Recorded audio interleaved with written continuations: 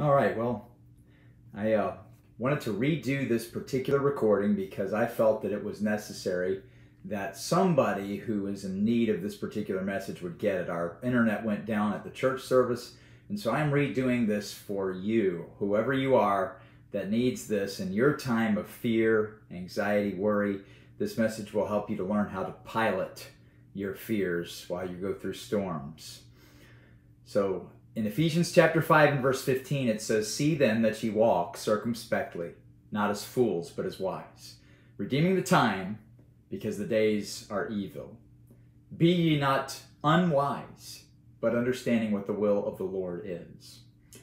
Lord, I do pray that you would be with whoever needs this message and why you compelled me to redo it for the sake of somebody hearing it.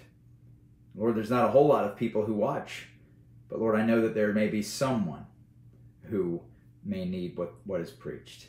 And so I pray that you would just anoint me once again as I preach this a second time. It's in Jesus' name we pray. Amen. John Hiltebeitel was an excellent naval jet fighter pilot. His training was top of the line, and he was known as one of the best in his class.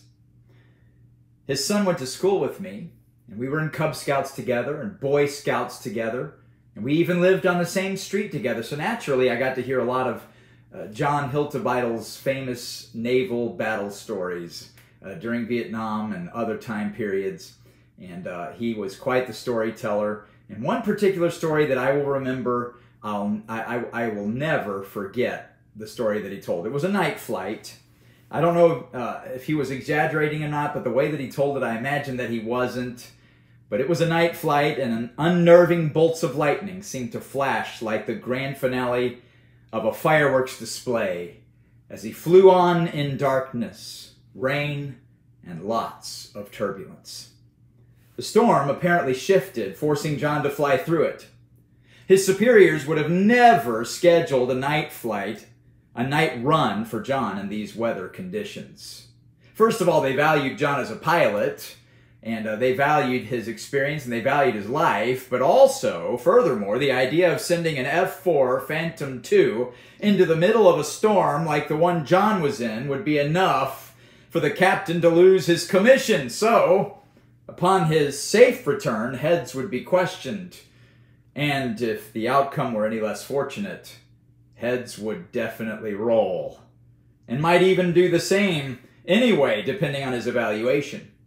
He'd been through storms before, but on this night, because of the obscured vision and because tension was high, he kept his eyes fixed on his instruments, especially his attitude. It was a habit he had always been in, even in good weather. He didn't feel like things were wrong. Though the storm was rough as he approached the aircraft carrier, everything was good to go, as always. So he thought. He radioed in as he approached the carrier. "Tower Sam 89, 5 mile, carrier 5, gear down." The carrier responded, "Sam 89, winds 340 at 13, gust 20 runway, carrier 5, cleared to land." "Cleared to land, carrier 5, Sam 89, John copied as he checked his attitude indicator. Wait a second. Upside down.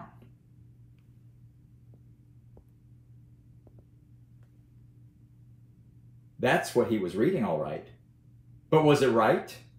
Was there something wrong with the instrument? He'd never had something happen like this before.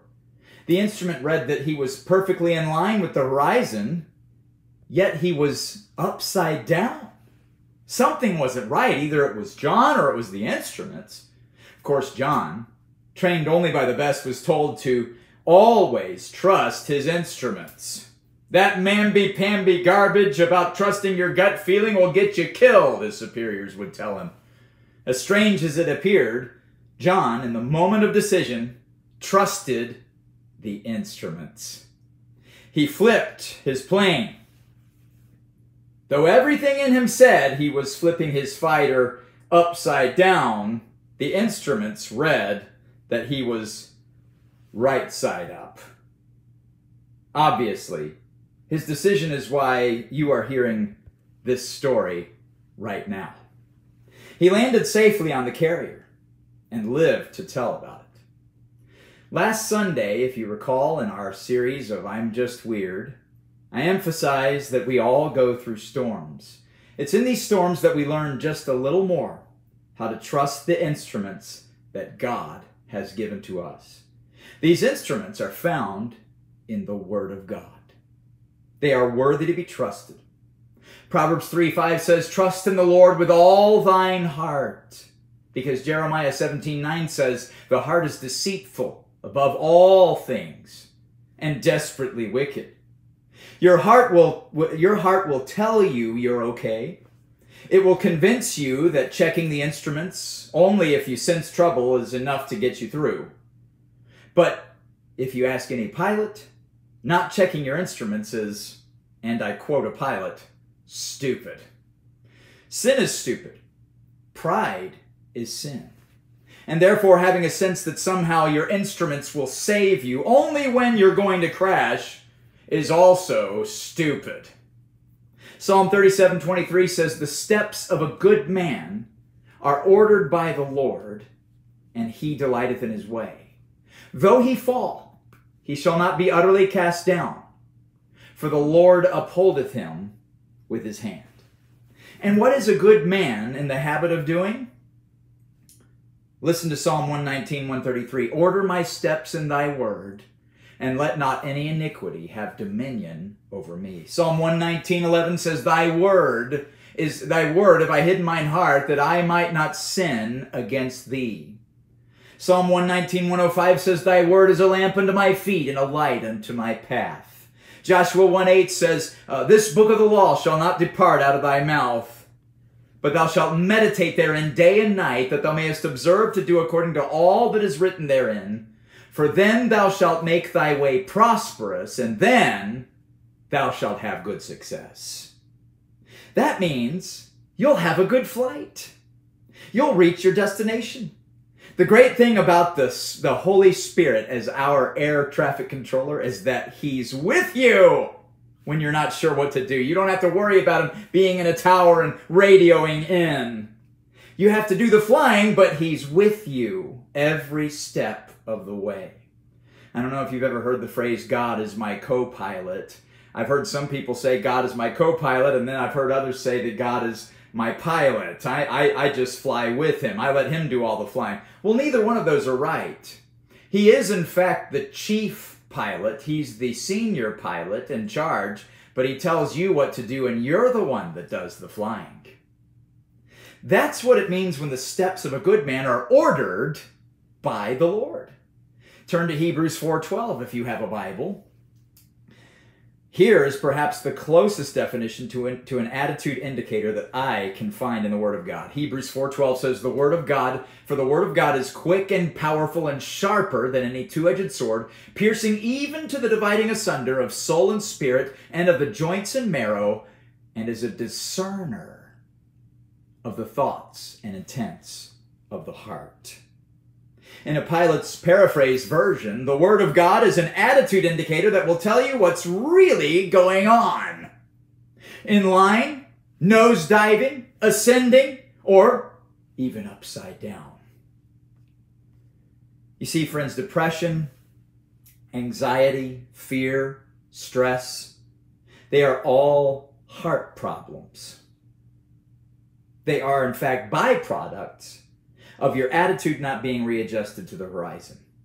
Because the pilot, you didn't know.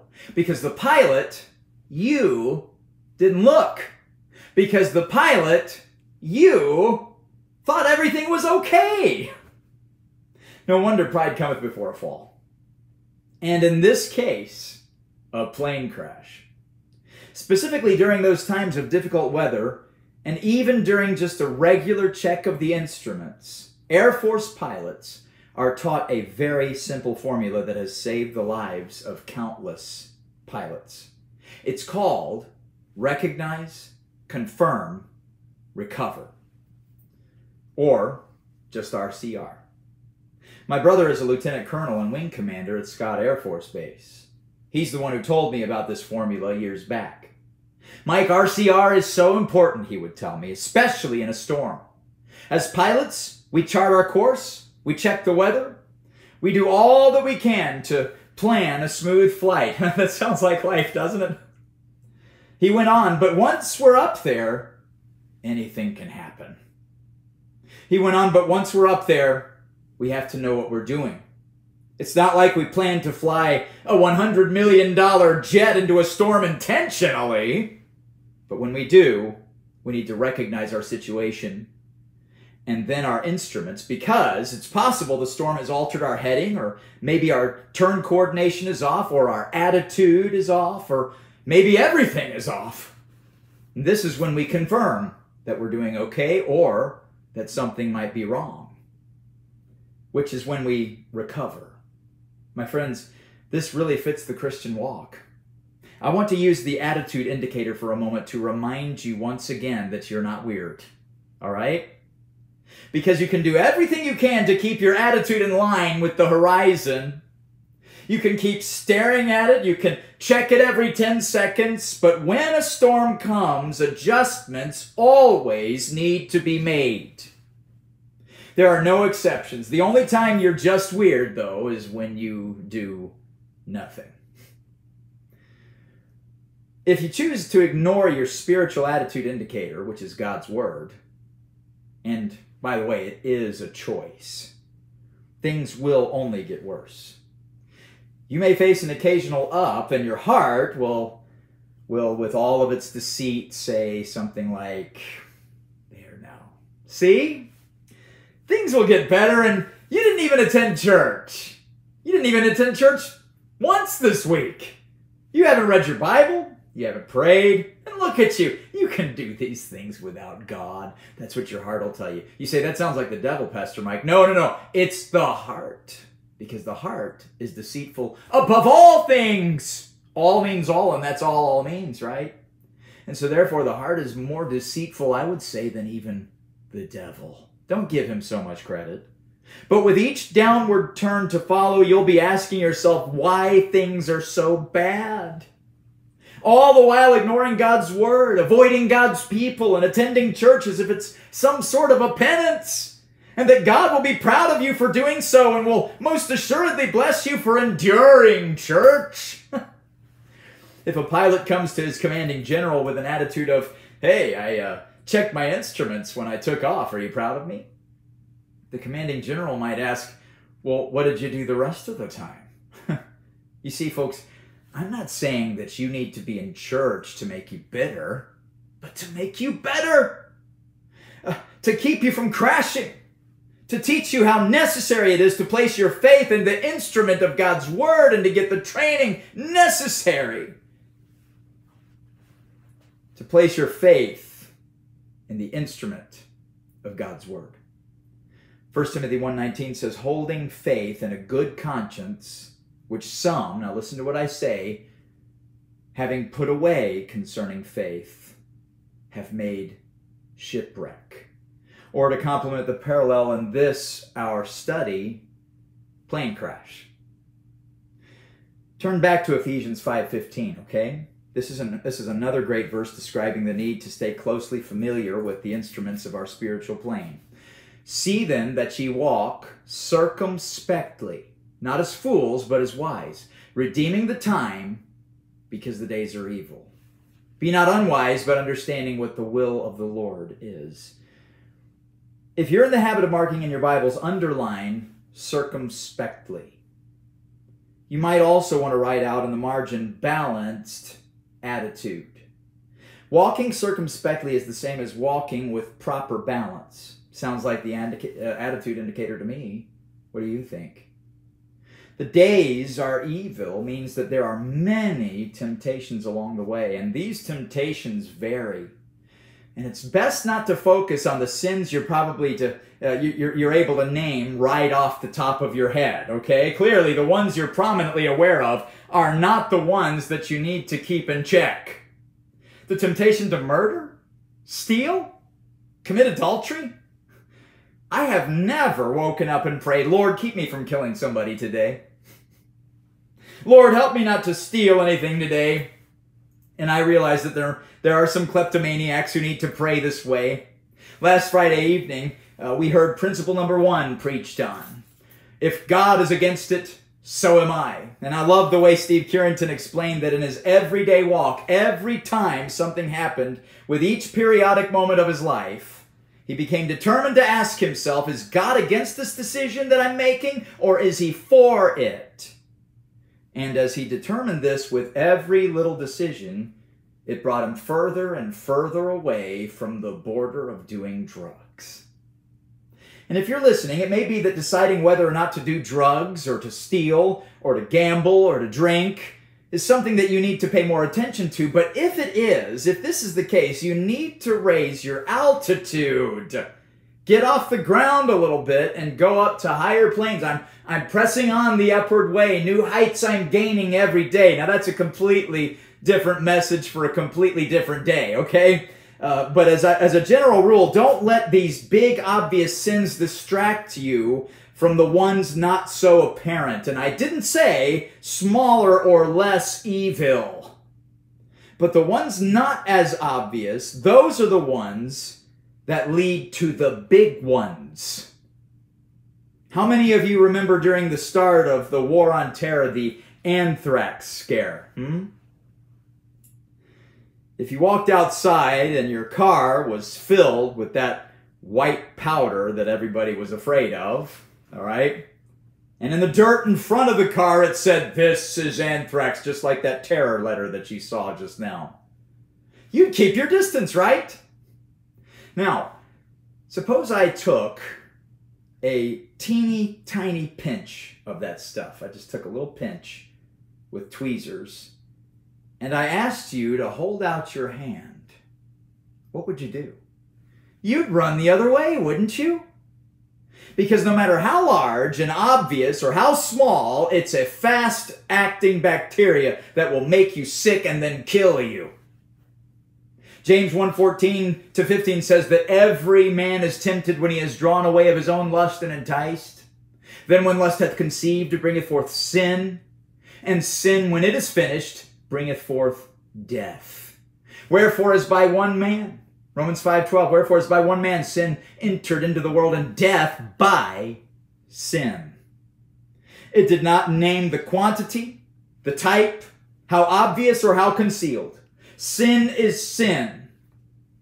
And we see clearly in God's word that sin brings forth death. It could be pride. It could be murder. It could be lust. It could be lying. It could be envy, slander, hatred, adultery, disobedience to parents, drugs, self-praise, or evil thoughts, drunkenness, or stealing. Sin is sin is sin is sin, and sin will kill. However white, however black, you can add an adjective to describe the sin if you want to, but in God's economy, the cost is the same across the board. It's like the Dollar Tree. Everything costs $1. All right? Only in this particular case, be it the white lie aisle, the drug aisle, the porn aisle, or the envy aisle, everything costs your life. So what I'm saying is, looking for the black nimbus with visible electric bolts going through it can be a distraction from the smaller storms you might think that you can manage. When in fact the hidden ones are the ones you should worry about the most. The little silent killers. I'm talking about the temptation to worry, to hold a grudge, to complain, to envy. This is what it means when it says redeeming the time because the days are evil. This means that we need to get a grip on our will and get it in line with the instruments. I love the words to this song about the Bible. Now its critics are many and believers are few, but one thing that I've found to be true, if you find when you read it that there's something wrong, then there's something wrong with you. Oh yes, the instruments are what we are to trust, not how we feel. David, speaking of God's precepts, says in Psalm 119 or Psalm 19 in verse 11, "Moreover, by them is thy servant warned, and in keeping of them there is great reward." Pilate paraphrase version, if you trust the instruments and make the necessary adjustments to stay in line with them, you're pretty smart. Now, flying a plane is something learned over time. You can't just sit under a flight instructor for 1 hour and expect to be an expert pilot. It's the same with our Christian walk. As foolish as it is to never check the instruments in flight, it is equally as foolish to think that a little bit of time with God will make you an expert Christian. The only expert Christians that I've ever met is the one who can't live without him and can't get enough of him. Yeah, I'll let you know when I need you, Pastor. I'm good. Thanks. Appreciate you calling. That kind of a thing. Understand, friend, anyone can take the controls in their hand and steer a plane. I remember as a child, my grandpa used to let me take hold of the controls as a 4-year-old. But he wasn't about to let me do that for long. Otherwise, I'd have taken us off course because I didn't know how to read the heading indicator. I still don't know how to read a heading indicator. And then time would be wasted, hence redeeming the time, recovering time lost. But a good pilot will take the controls in his hands and adjust them accordingly based on the plane's instrument readings.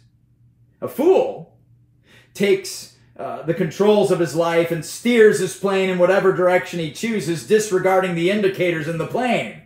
Returning to the introductory story, imagine if John Hiltebeitel had chosen to ignore his instruments the way so many Christians ignore the need to study their Bibles. It would have been a catastrophic situation.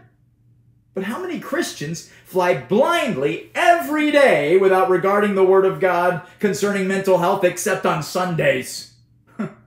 Boy, Pastor, you better have a good sermon for me because I am in real need of it.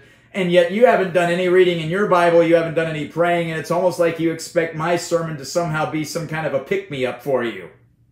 Can I just say, good days are the worst things that can happen to people like that, because those kinds of days only embolden them to continue drifting off course. They come to me in tears, confused about why they can't seem to overcome their anxiety, almost expecting me to produce some kind of an easy button. It doesn't work that way. I'm not a miracle worker. I'm just the flight instructor. Get it? All right?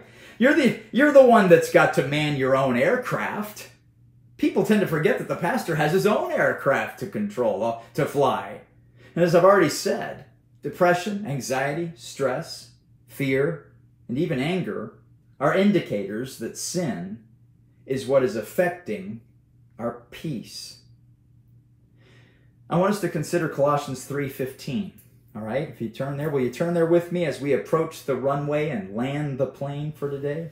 This verse will help us to tie today's message in with the final message in our series. Wow, number 8 is next week.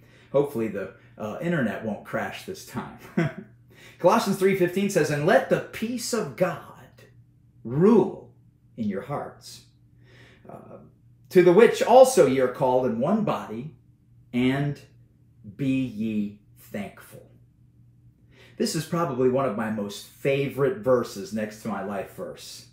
I realize that all the Bible verses are great. I realize that. I realize that they're dependable. But this verse in particular has aided me with decisions, avoiding depression, resisting temptation, and obeying the will of God for a large portion of my life. I'm a visual person. So if you try to describe something to me, you'd better add some color to your words, all right? When it comes to having faith, because of this, I struggle. But this verse has helped me have assurance in those areas that I was unsure. I specifically want you to notice that peace is also an indicator light on your spiritual aircraft. If you've ever driven a U-Haul, and I've driven way too many of those, all right? There's a gauge on the dashboard called the fuel economy gauge. It looks, let me pull that up here. Oh, bother. And I can't seem to pull it up here. Let me see if I can. The fuel, oh, there it is. Okay, the fuel economy gauge. Let me pull that up for you. There we go. Okay. The fuel economy gauge. The sticker to the right of it says, "Keep it in the green." Has anybody seen one of those? While driving, I had to be conscious of how much gas I was giving the engine. I honestly didn't enjoy it because I enjoy using the cruise control. But honestly, there are times where I wish there was a cruise control for our life. Can I get an amen there? If the needle passed over the green and into the red, I'd end up burning more gas than was necessary. And this is what RCR is all about. It's something that we need to keep in constant check and practice it on a daily basis, moment by moment, step by step. Our spiritual condition is what will affect us emotionally. Here are some of the red lights with just a 2-word description, okay? I'm going to share this with you, okay? First of all, anger. Anger is a blocked goal.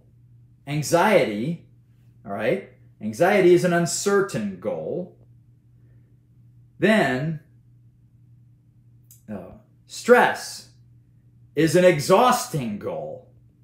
Depression, another red light, is an impossible goal. That's really, really sad, isn't it? All right, now, get this one. Peace is a trustworthy goal. You've got 4 red light indicators and 1 green light indicator. Always make sure the green light stays on. Is the red light of anger on? Recognize that it's on. I'm angry. But why? Confirm it by finding out. Do you have scriptural justification to be angry? Can I just tell you, frankly, before you give an answer? Probably not. Rarely, and I mean rarely, has there ever been a time when I've been angry that I had a justifiable reason. You might think you do, you might feel like you do, but the chances that your attitude is correct is, it's unlikely. So check the instrument. Then recover the peace that rules. Place whatever is making you angry into the hands of the God who is in control of all things. Let him turn that object of stumbling into an object of security. Accept that this thing hindering your plans might just be what God is using to bring his plans to pass. My wife tells me this kind of stuff all the time, and I'm like, oh yeah. How about the red light of anxiety? Recognize it. Okay, I'm really freaking out now. Confirm what's making you anxious. What is it that you're worried about? As we pull up to the boarding deck, I want us to turn to Philippians 4:6. All right? Philippians 4:6. It says this, all right? If you got your Bibles, all right, I'm gonna give you a chance to turn there, okay? Philippians 4:6. Be careful, that's be anxious for nothing, but in everything by prayer and supplication with thanksgiving, let your requests be made known unto God. And the peace of God, there's your green light. And the peace of God, which passeth all understanding, shall keep your hearts and minds through Christ Jesus. As soon as you fix the controls and everything's even on the horizon, your attitude's right in line with the horizon, all of a sudden all the red lights turn to the one green one. That means everything's good. I always enjoy that when I'm driving down the road and I see that. So that peace will give you assurance that you're doing good, that you're doing great. Remember, your heart is deceitful above all things. Recognize each red light. Confirm why it's on. Recover the green light. Thanks for flying New Grace Air. Lord, I do pray that you would just help us, Lord, as we go through life, each of us, those that are watching. I pray that you would help each of us to trust in you, to trust in the instruments that you've given to us. Thank you so much for your love to us. In Christ's name, amen. The last message is going to be called Christ's Attitude in the Storm. Hope to see you then.